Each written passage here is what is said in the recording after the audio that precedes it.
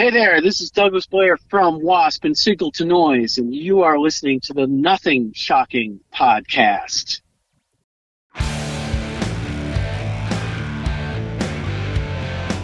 Want to know what's going on in the world of music? Then tune in to the Nothing Shocking podcast, a non-genre based, all ages friendly rock and roll program. Join us weekly for interviews with all your favorite rock stars from the mainstream to the underground. You can find us at nothingshocking.libsyn.com or anywhere you download podcasts.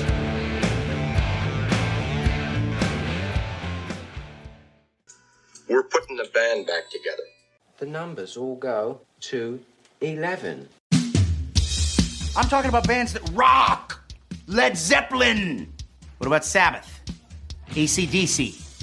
Motorhead.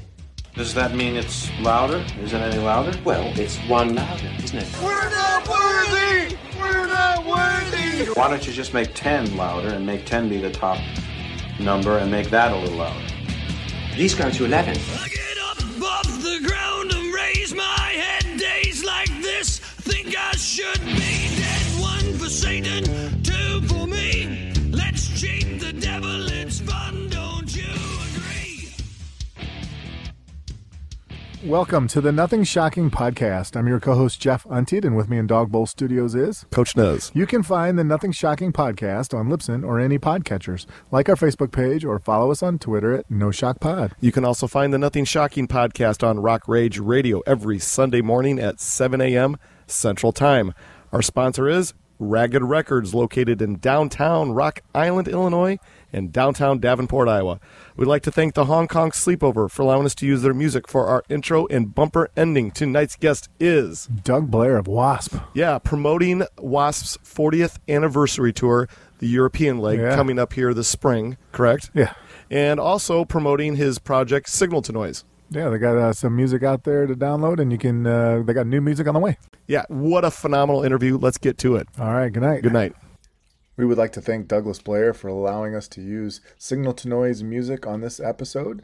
We've replaced our normal bumper and ending tracks with songs from Signal to Noise. Check them out.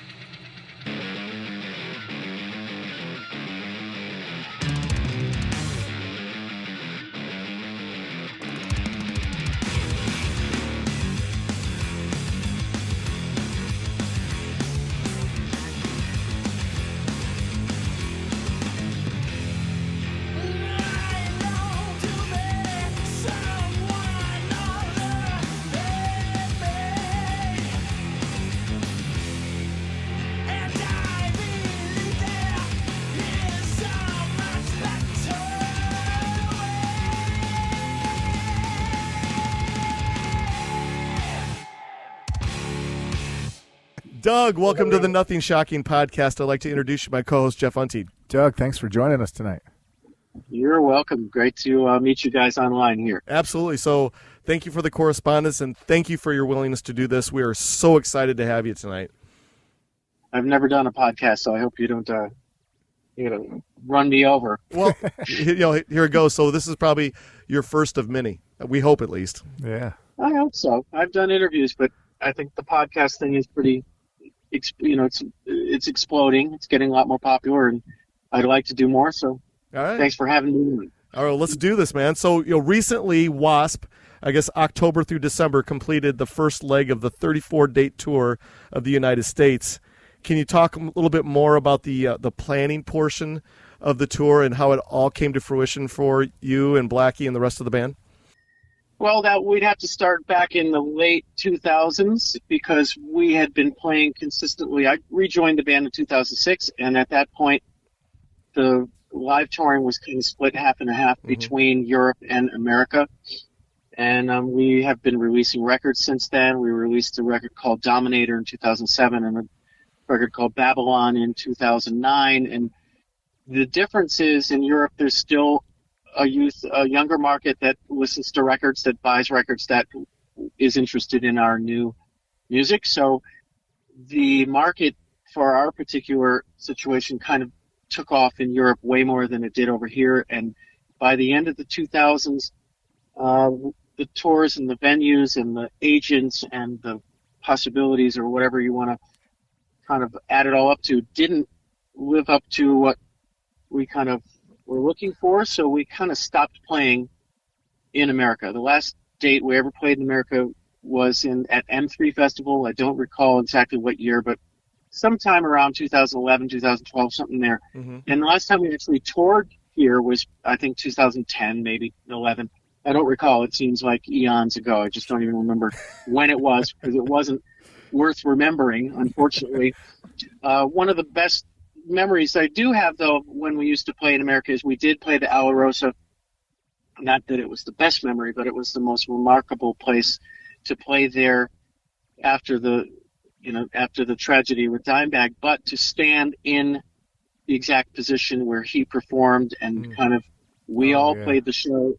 Yeah, we all did it in a tribute to him, as every band did that went and played there after the thing happened, and the club did not close. They thought that Dime would, want it to stay open and want the bands to get up there and kick ass, and that's what we did. So that was a really memorable show of when we used to tour in America, put it that way, between 2006 and maybe 2010.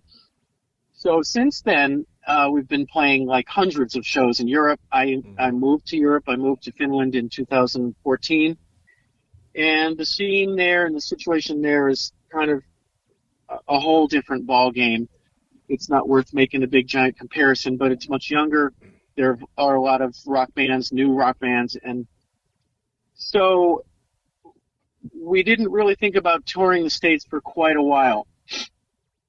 We've been busy up until the pandemic. We've been quite busy doing several tours over there. One for Golgotha was the last tour. No, it wasn't. 2015 we toured for Golgotha, and in 2017 we toured for Reidolized. Then we did a few festivals, and then the pandemic hit.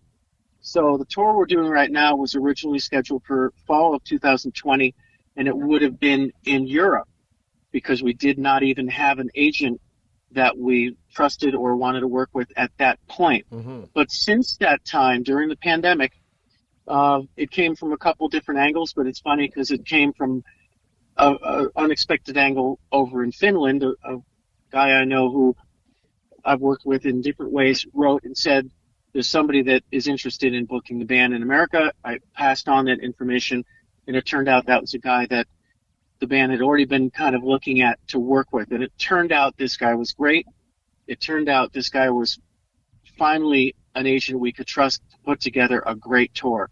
And that's exactly what happened. And we're glad we waited so long because it would have been better than going out and trying to, scramble around and play rooms that weren't really the right rooms and just kind of play a show for the audience that wasn't quite the right show. So in a lot of ways, staying away from the States for that long of a time was a big asset, a big advantage. And we took the time to work in an environment where the bands are a lot younger and they're all releasing records and they're all touring for new records.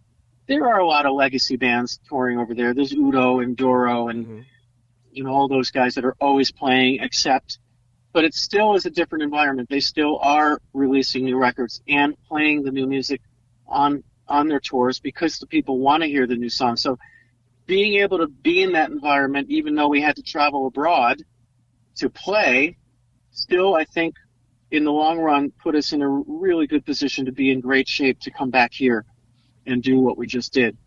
If we had been only playing in America, it would be fly dates like everybody else does, playing on the weekends, never any real tours. This band, since I've joined this band, if you can call them fly dates, the only fly dates we've actually done were for festivals. We've never done the weekend, throw your pedal board in a bag and bring one guitar in your bag. Yeah.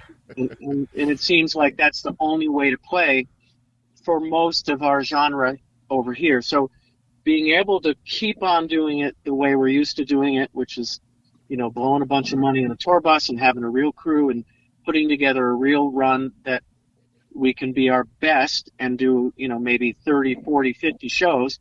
Most of the runs were between 50 and 60 shows. So this US one was actually a little bit of a shorter one for us, but we haven't toured in 5 years, so it was fine for it to be a little shorter. But the one coming up is 49 shows, and it may get longer. So that's a little bit more of a normal run, and we've got to be in shape to do it, and we have been able to do those kind of runs. So what happened then is that the agent was really, everything clicked. They found great rooms. Nice. We hooked up with the Armored Saint, which has a lot of history with the band. It's interesting because Armored Saint had played with W.A.S.P. a long time ago in the 80s. The band that I was playing with in New England at that point with Stet Howland, the drummer that ended up getting into W.A.S.P. and getting me into W.A.S.P., that particular band, we were playing up in Vermont. And Armored Saint was playing with Quiet Riot. And they came over to the club where we were playing, and we all partied together all night. Oh, that's awesome. So we had our own interesting throwback kind of history with those guys when we met them again. And I said, you're not going to remember me, but we played, we partied with you guys, and John the singer got up on stage and sang Bang Your Head, in the nightclub we were playing in. This had to be 1985, right about when they were playing with W.A.S.P. But they were out on a short run with Quiet Riot or somebody else. I think it was Quiet Riot. So it's interesting that we met them back then as well. And to be on the run, this run was a perfect blend to have those guys playing with us every single night. And we had Michael Schenker on several of the shows. That was an even added plus. So as far as waiting to do it right, that's really the definition. It was worth waiting to get the right team together to play here, because it's such a different environment here now. It's totally nostalgic. Unfortunately, nobody wants to hear any of our last 4 records or any of the songs from our last 4 records because they never heard them, because they weren't, they weren't really released here. People could get them online and everything, but so that's it's a double-edged sword. We get to do the nostalgia side over here, but I think in Europe we'll still be able to play our newer songs, and people like all of the kind of the eras of the band. We have a lot of younger audience members over there, not coming with their parents, like the kids that come on their own, because they all discover. It's kind of a really cool rite of passage in Europe for some reason, that they all discover on their own, one by one. They all discover Motorhead, Iron Maiden, Kiss, W.A.S.P. They discover them, and it's kind of like a ritual that they all have to go through it. Metallica, Slayer, all the classic bands, they all go through the phase of kind of wanting to see them, and they don't only like the old stuff because they didn't grow up on the old stuff the way that people grew up on it here. Yeah, absolutely. So, well, what is amazing to me is that since W.A.S.P. hadn't toured the United States for such a long time, and then when you guys finally did this tour, over the October to December. Man, the ticket, it was a hot commodity. I know when you guys came to the Arcada in St. Charles, I was trying to get tickets for that thing. They're going for $300 a pop. I said, man, it outpriced me, man. That's for sure. But I want to kind of move on to the Euro leg of the tour. Schematically, like you said, it's going to be 49 stops, 16 different countries. How schematically was the tour designed? Did the band and Blackie have any input, or was this strictly all, the tour management having the say-so on where you're going to play it? I guess, how does it all work on this end of things? Well, it's interesting because that's a good question. In America, most bands use a single agent to put together the whole tour because it's one country. So that's what we had lacked in the past, is an agent that we could trust. And the band tried to work with several agents that all ended up being like borderline criminal. And that's why we kind of bailed. And we finally found some guys that are really solid and business is better now because the audience is older. They're going to spend more on tickets. The rooms are better. There's been a lot of nice rooms that have been renovated in the past 10 years that bands like ours can go in and play. A lot of that wasn't around 10 years ago. So the environment is different. But in Europe, every country pretty much has its own region. So we work with an agent. Well, we work with one agent that covers Scandinavia, for example. There's a Finnish agent that handles the Finnish shows, but he co-produces the shows with the Swedish agent who handles both Sweden and Norway and Finland. And then there's a German agent that handles Germany and Switzerland and Austria, for example. So there's many agencies in Europe, and that's why the environment has been more lucrative and more productive as far as bands being able to continue to tour. The cities are a little closer together, so logistically it's a little less expensive to tour from city to city.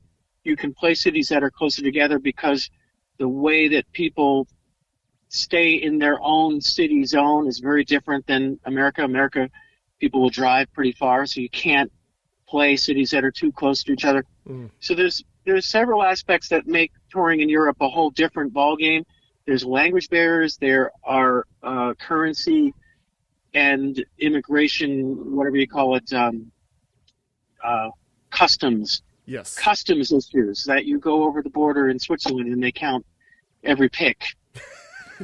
They count every pick that I have because it could be sold.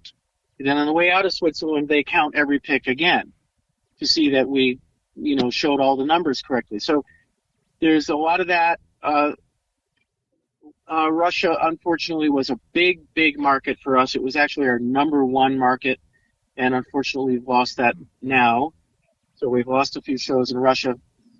And but when you say schematically, yes, it's many different agents. It all has to be kind of cobbled together, and it's a lot of work. And the tour that we're going to do coming up has been postponed twice. It originally was scheduled for the fall of 2020, and all the tickets were sold.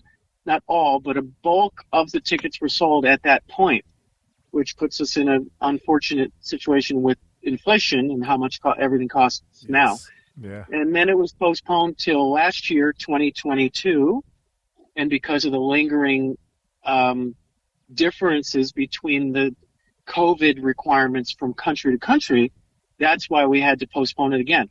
We could have probably pulled it off, but if we got to one country and one of the guys in the crew, for example, didn't have the right testing or the right whatever, we might get in trouble. So because the inconsistencies were still there, we had to postpone it again. So now the people are coming that bought tickets in 2020, almost 3 years ago.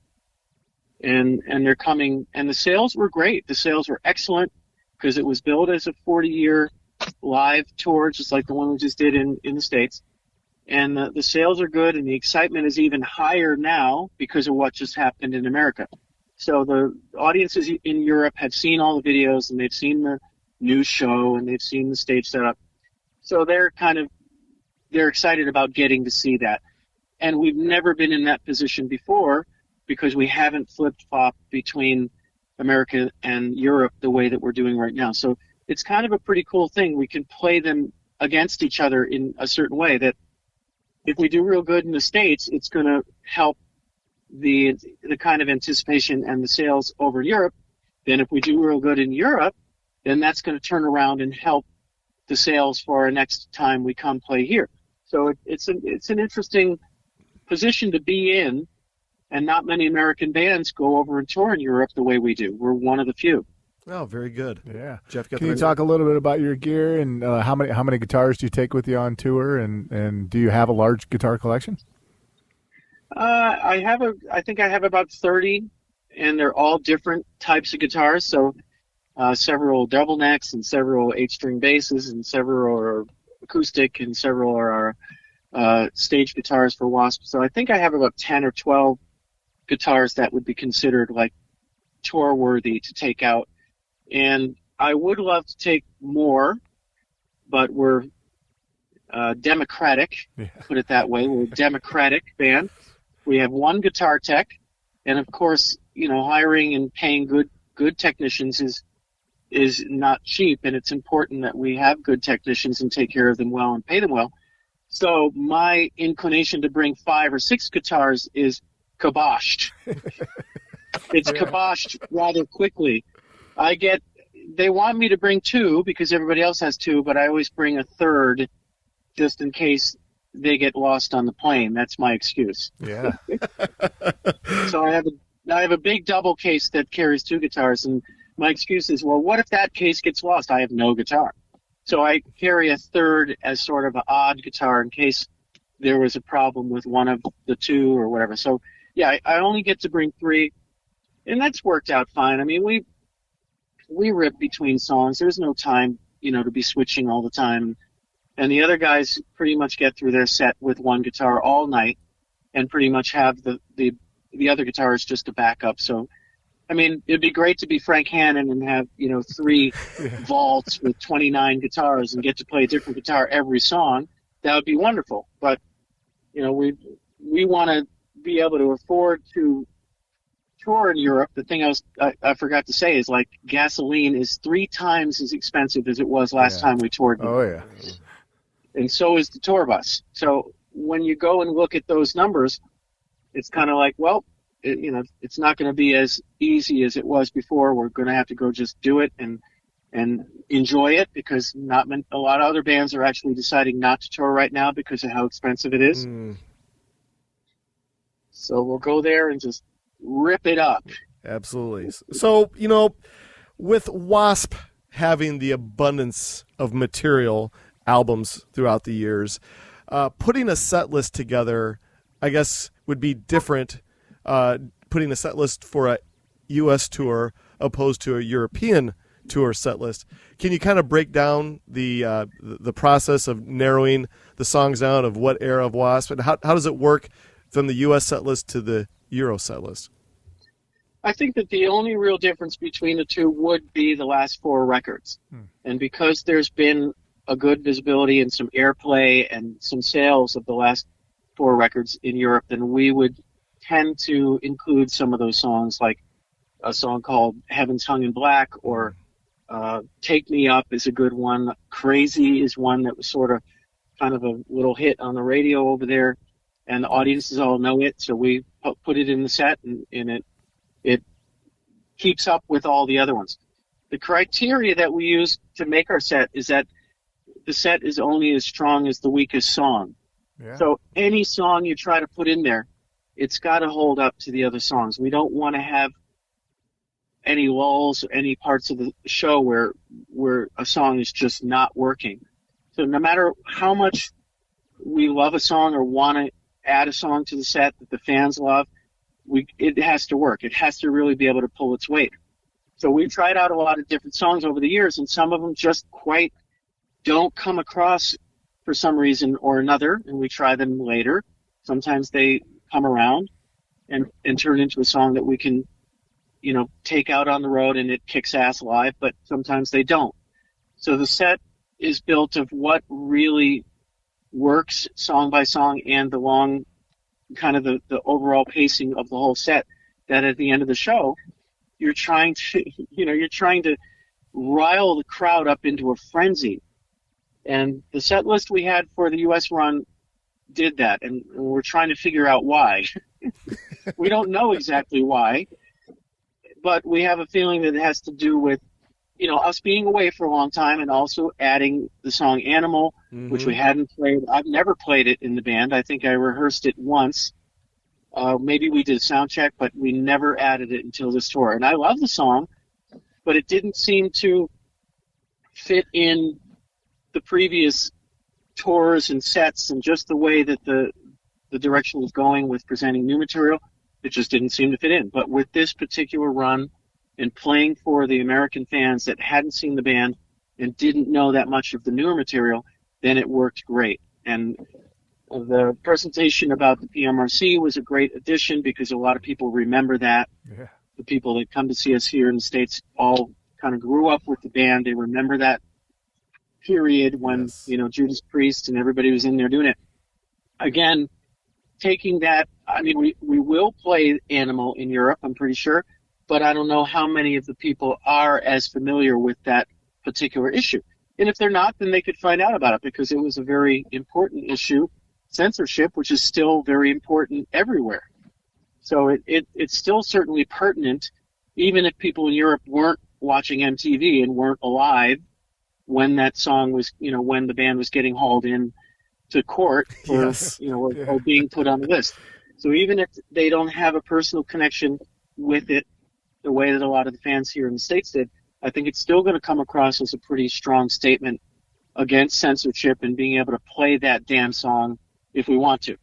So it's really cool to add that one. And we hadn't played a song called The Flame ever before, and a few other ones had been sort of repositioned and reimagined. So it's an ongoing process, and we'll probably tweak some things for Europe, and then we'll look at it when we come back here. Well, fantastic. Well, let's switch gears on you here. Let's talk a little bit about Signal to Noise. Yeah. Is a project that you started working on back in 1995, I believe it was. Is that correct? Yeah, I was in the band from 1992 to about 1994, and I went and did the Crimson Idol record tour. Not the record, I did the tour. And that was fucking awesome, and it changed everything. It changed my whole perspective and my whole outlook towards what we were doing, and it was just an unbelievable stroke of luck to get to do that, even if it didn't last forever. And I actually honestly believe that I would never be in that situation again. So after we finished that, I started a guitar company building double neck guitars, and then I got into mixing sound for a job, and then I worked at a guitar company. Mm-hmm. But along the way, the band that I had been in before I got into W.A.S.P sort of morphed into a trio that I wanted to kind of showcase the double neck guitars I was using, and I wanted my bass player to be able to play guitar notes behind me. We already had MIDI synthesizer pedals for a long, long time, like Rush. Mm-hmm. So we already had synthesizer sounds in our trio, so we didn't sound empty. When I played a lead, we could have some good keyboard sounds or whatever. But I was influenced by this band called Filter, and Filter had often they just had two guitars going yang, yang, yang, yang, yang, yang, yang together. And I heard that, and I'm like, okay, we're a trio, but I want to be able to do that. So I first just said, okay, I'm going to stick a couple guitar strings. Actually, it started with one guitar string. I'm going to stick one guitar string on my bass player's bass. I'm going to put it right next to his bottom bass string, and he can push him down with one finger, just like a 12-string guitar. Totally easy. So I stuck one string on there and put a little pickup on it, and we put that into a Marshall amp, and it worked. And it worked really cool. He was able to go, yang, yang, yang, yang, yang, and I was able to play along with it. So that's where it started. It was just an experiment. And then I said, okay, I'm going to give him, 4 guitar strings with his 4 bass strings and see where it goes. But then I moved up to Boston, and I got up there, and I could not find a bass player. I found a drummer, and I'm thinking, okay, if I want to find a bass player and keep the band going, put together a band up here, I got to find a bass player. And then one day I just said, fuck it, I'm going to try to play that thing and play it with just my drummer, just a drummer. And that's where it started. And it's been really, really fun. That's and it's cool. been extra super great for not only the reason of developing that instrument, but here's the good part that came about later, is that I stopped playing lead guitar for years. I taught guitar, I taught my students, but I didn't play lead guitar in any band. I focused only on that instrument. And it was great because I focused on singing and I focused on writing some riffs and whatever. But here's the reason that it turned out to be a really great blessing in disguise, is when the turnover happened in W.A.S.P, when Daryl got kicked out and Stet left the band, and I heard through the grapevine that Daryl had gotten kicked out. When that happened, and I was asked to come out and cover a few shows, because that's all it started with in 2006. When I got there, I hadn't even played lead guitar in like 5 or 6 years. I did some things, but I hadn't thought about it, I hadn't focused on it. I hadn't been noodling Yngwie Malmsteen arpeggios for 5 years straight. You know, I hadn't been doing any of that, trying to like get better as a lead guitar noodler kind of shit. So what happened when we went to record Dominator, I was able to kind of start from scratch and really just play what I naturally could play on the guitar. And I look back on that now, and that was a real blessing in disguise. Because if I had been playing lead guitar that whole time, what I ended up playing on Dominator would sound completely different, because I would have been practicing all the time and becoming whatever that guitar player would have been. So coming in to record Dominator 2007, it was sort of really fresh again. It was really fun to go back and become lead guitarist again and play lead guitar with Blackie's voice. And that's all it's been since then. Oh, so cool. That's my job, and I love it. And I sort of compare it to Neil Schon and Steve Perry, who are like my heroes. Neil Schon plays around Steve Perry's voice so fucking awesome. And one of the things that I think lead guitarists had never done with Blackie was to be able to play with him and around him. Yeah. Chris's leads and Randy's leads, they always played right in the lead spot, and it's great. There's tons of great leads. Every one of them, you know, Wild Child and Love Machine, they're all awesome leads. But they didn't, like, engage Blackie's voice and intertwine with his voice, and that's what I think we've been able to achieve on the last 4 records since I got back in the band, is I've been able to find a style that kind of links in with his style, and it's really fun to do that. Well, you know, to capitalize off that, in the evolution of you as the lead guitarist and going from Signal Noise back to W.A.S.P and so forth, and taking over lead vocals at Signal to Noise, I guess in this part of your career, how do you view yourself? Do you still view yourself as the lead guitarist that sings, or do you also view yourself as the lead singer that also plays guitar? How does it work for you? Well, in W.A.S.P, I'm the lead guitarist that sings backup, and that's what I do, and that's what I love to do, and rhythm guitar. But my main thing is to when he's not singing, I'm in there playing lead, like the guy in Bryan Adams. I love the lead guitarist for Bryan Adams. Bryan sings all his shit, and then you have this great lead guitar that's always there.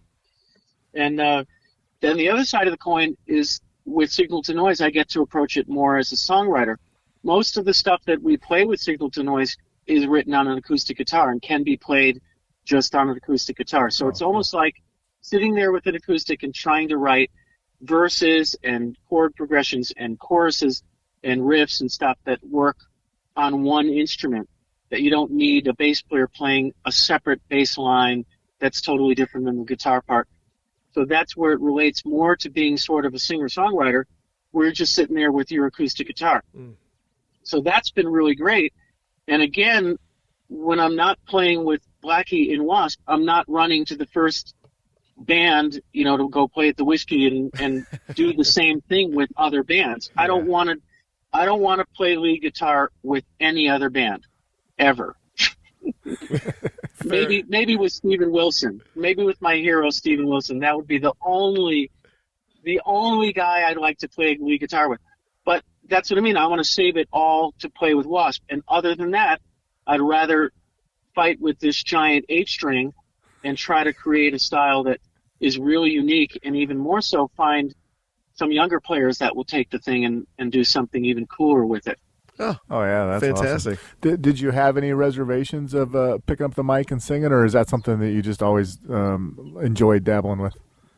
Absolutely. With Run 21, I used to sing many songs lead, maybe not half of them, but I would say I sung 1/3 of the songs lead vocal, and then Stet, the drummer, he used to sing probably 1/3 of the songs, not the original songs, but before we went all original, we were playing covers in the clubs, and Stet would sing. He would sing the cover songs, standing up with his, playing, standing up, holding the microphone, singing "Bang Your Head." Yeah, and then the bass player, he sang most of the lead, and when we went all original, he sang most of the songs because he wrote them. But for Signal to Noise, since I write them, and the drummer I was working with in Boston, he also wrote, then we both sang lead vocal, and I love it. I don't think I have the best voice in the world, but I think I have a good delivery, and it's just like playing lead guitar. You need to find your style of how you deliver your vocal. You don't have to have, Blackie's got an unbelievably unique and ridiculously characteristic voice, and so does a guy like Bryan Adams. But there are still plenty of singers that don't have quite that characteristic of a voice, but still can deliver a song that, that pummels you into the ground, that melts you into the ground. It isn't completely necessary to have, a crazy voice to sing a great song and deliver a great vocal. So it's really enjoyable. And with Signal to Noise, it's also designed as a vehicle for a lot of guest musicians, either vocalists or other people. So, it's great to have other people come in and sing a song here and there, or I do a duet with this one or with that one. So I'm not trying to dominate the whole thing and make it only about my voice. It's really about whether we can write good songs and create a really cool band with just the two of us and just have a different way of having a band. That's all. I was in a trio forever, and now W.A.S.P. is a quartet, and then Signal to Noise is a duo. So it's all good. It's just a different way of slicing up the pie. Yeah. Very cool. So are you guys working on any new material? Absolutely. That's why I'm out here. Do you mean W.A.S.P. or Signal to Noise? Well, either one. Well, I'm in W.A.S.P. mode fully when I'm here in America.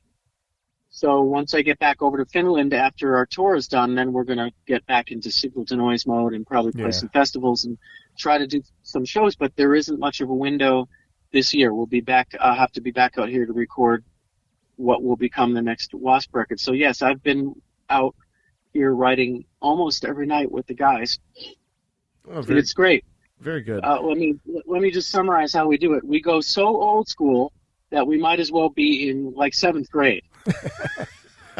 So we go ghetto blaster. Yeah.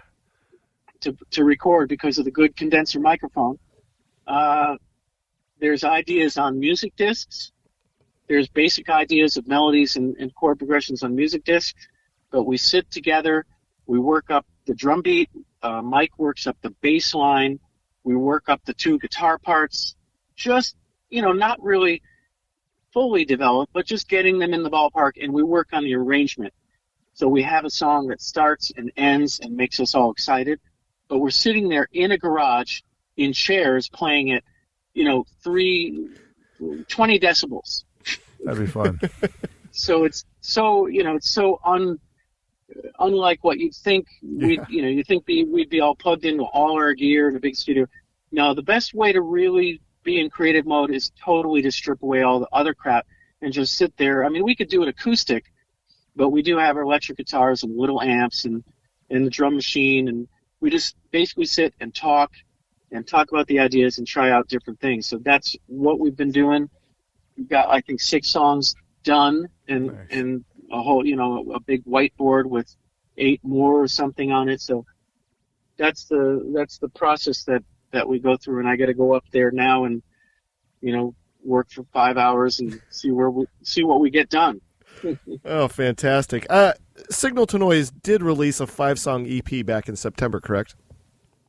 Yes, we have a 9-song full length, but we've been trying to figure out the best way to leak this out and just kind of let people know that there's a cool project that I'm doing when I'm not playing with W.A.S.P. So, again, during the pandemic, nothing happened. And now, thankfully, things are getting back in gear and things are kind of filling up the calendar. So we've been trying to figure out what to do with Signal to Noise to release a single here, then make a video, and then release a little bit later on. And that's where the idea for the 5-song EP came about, to get something out that's sort of a little smaller of a taste, but a representative taste of what we can do. We've got maybe 12 more songs, and I think the first full length will be 9 songs, and then I have another one that would be ready after that. But again, if we're touring all the time with W.A.S.P. and putting out a new W.A.S.P. record, I've got to figure out the right way to time what to do with Signal to Noise. And I'm just hoping that down the road there will be a little more time to get back into it. You know, I'm not a young spring chicken. So you never know. But I look at my contemporaries like Guthrie Govan and the Aristocrats is a good example, and Alex Skolnick is a great inspiration to me, that he does Testament, and he's got his trio, the Alex Skolnick trio, who I've seen in Boston. And it's just great that he can keep that many balls in the air at the same time. I know it's hard to.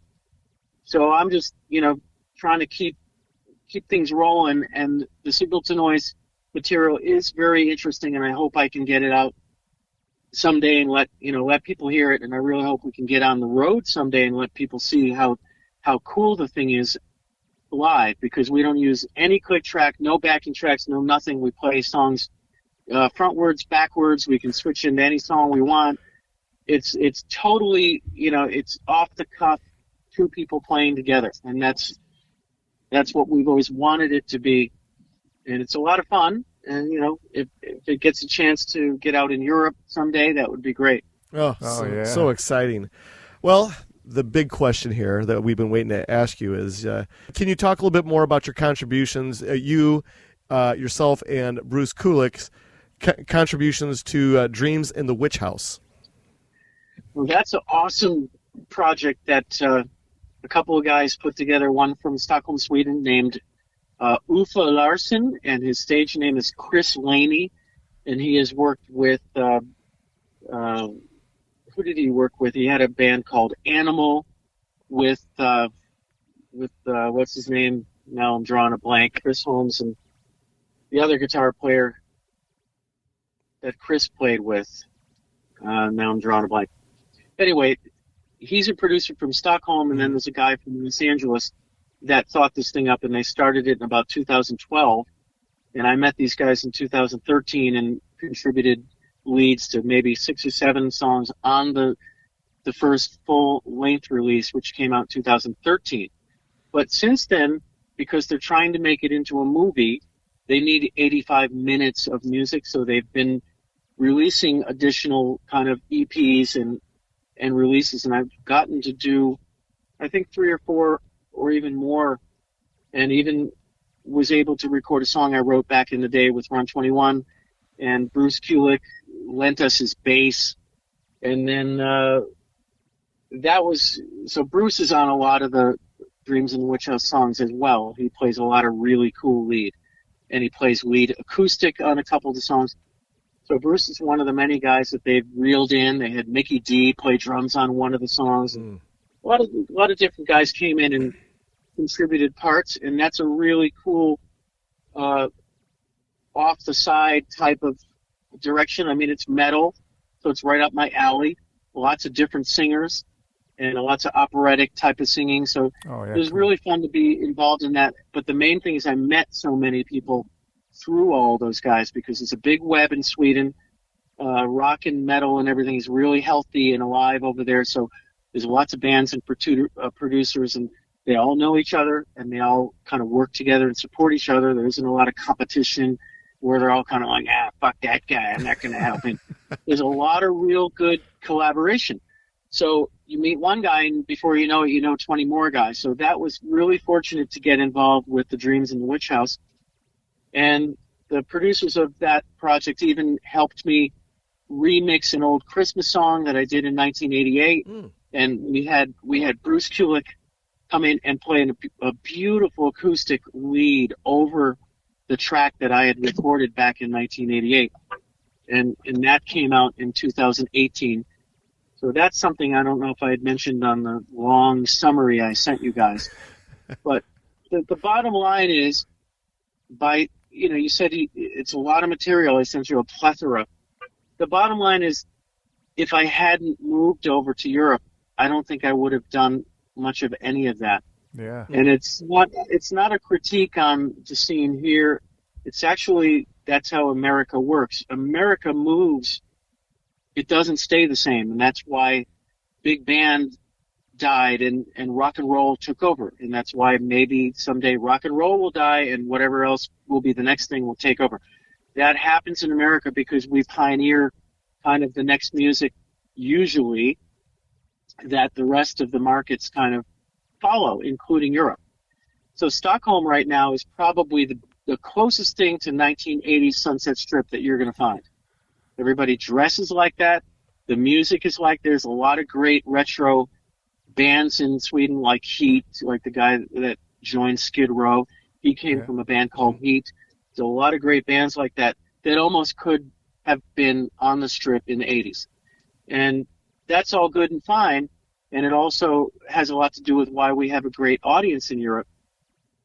But America moves on. So if I had stayed in America and didn't move to Europe, I don't think I would have been able to take advantage of a lot of these really cool things I've been able to in the last 10 years. So by moving over there, it's been cool to meet these people. It's been cool to get involved in the Dreams in the Witch House. And even more so that W.A.S.P, without even knowing it, we didn't even realize this until we did the U.S. tour, that being not stuck, but deciding to play in Europe for that whole decade and being used to playing up against Volbeat and whoever, Gijora, whoever the other bands that we're always playing with at these festivals and who was touring when we're touring, that's actually been a really big plus to kind of keep ourselves surrounded by younger and more kind of vital bands that are really still kicking ass and not sort of getting into the nostalgia territory. So I think that's kept us in really good shape. So we're looking forward to getting back to Europe and having to, up the game and make sure that we can keep up with those guys. Well, we are so excited to hear that there's new W.A.S.P. material on the horizon, but we're out of our allotted time for the evening. But I have one last question for you, and then we'll leave you alone because we know you have a long night of songwriting. Yes, we'll get the pedal to the metal. Absolutely.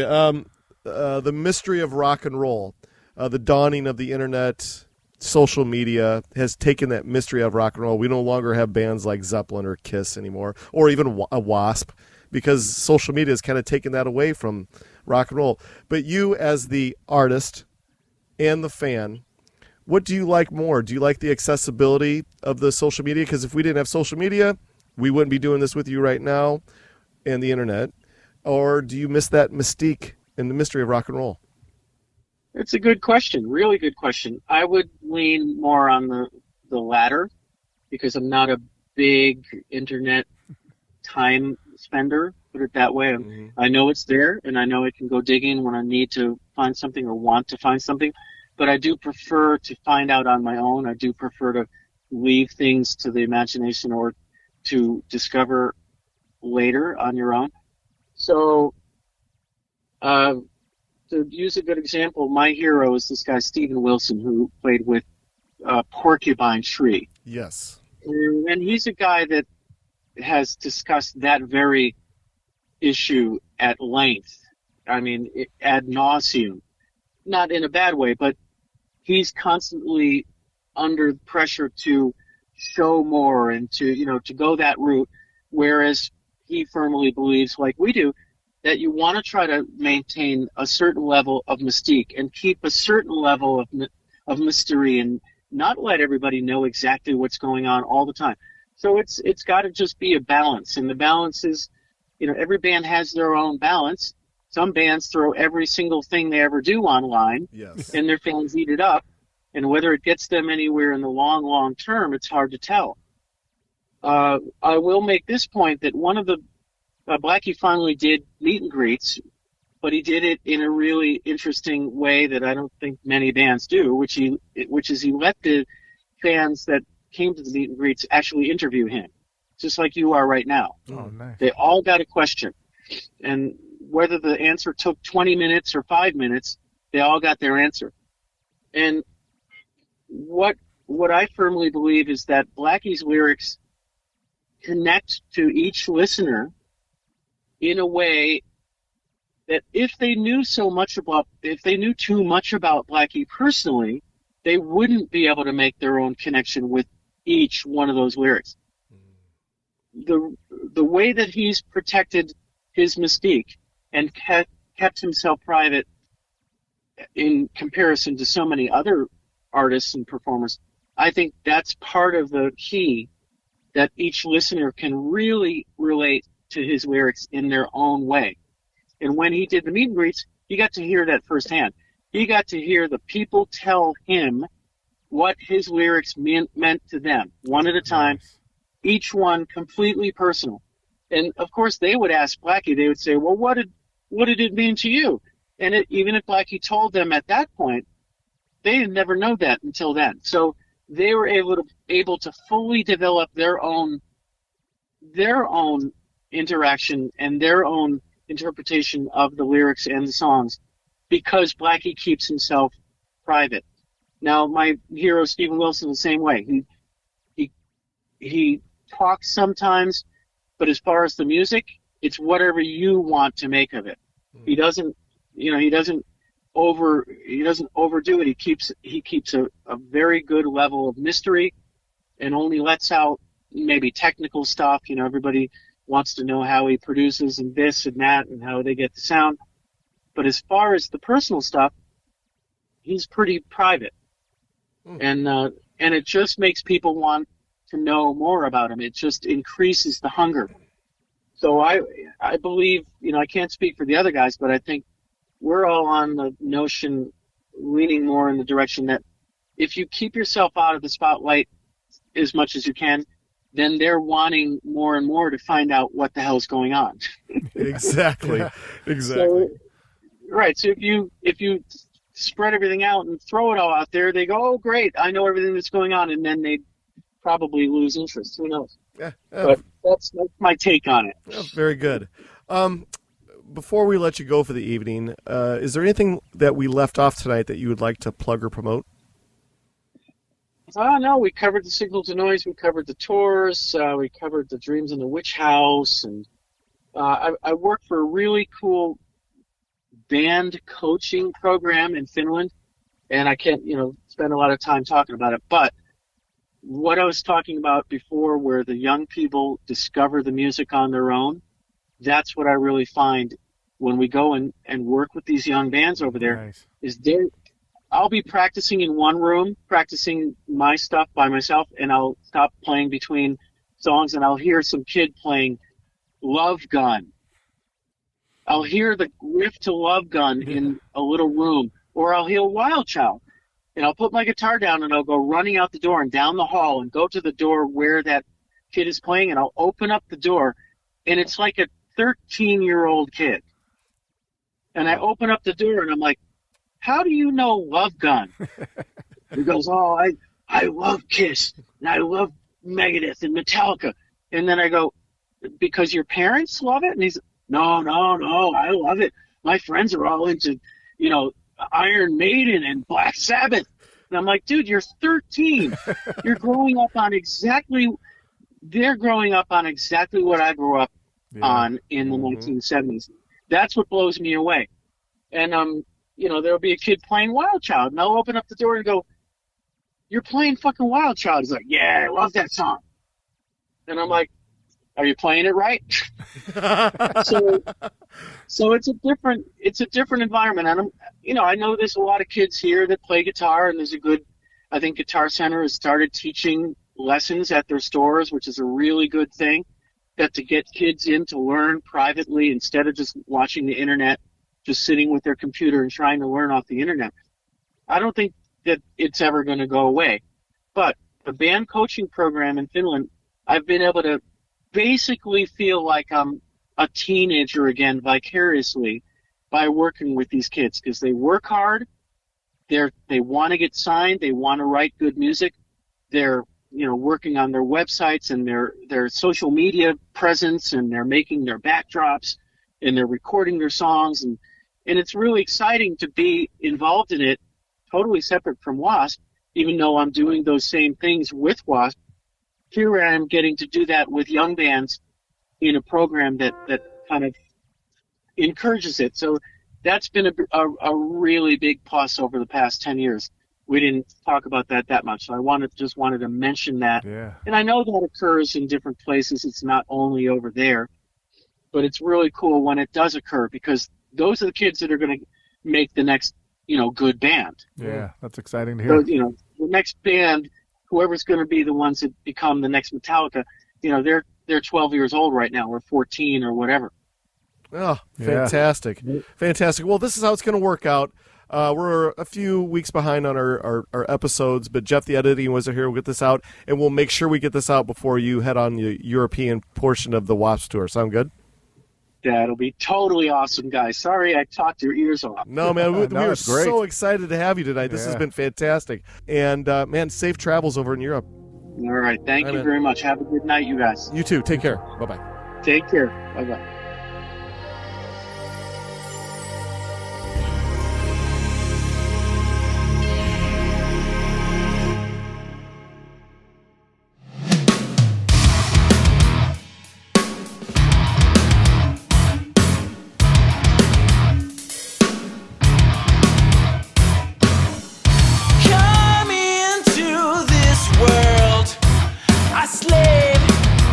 To build around me,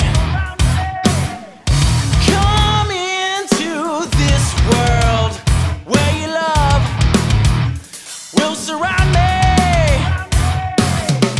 Take this heart I have to wipe the floor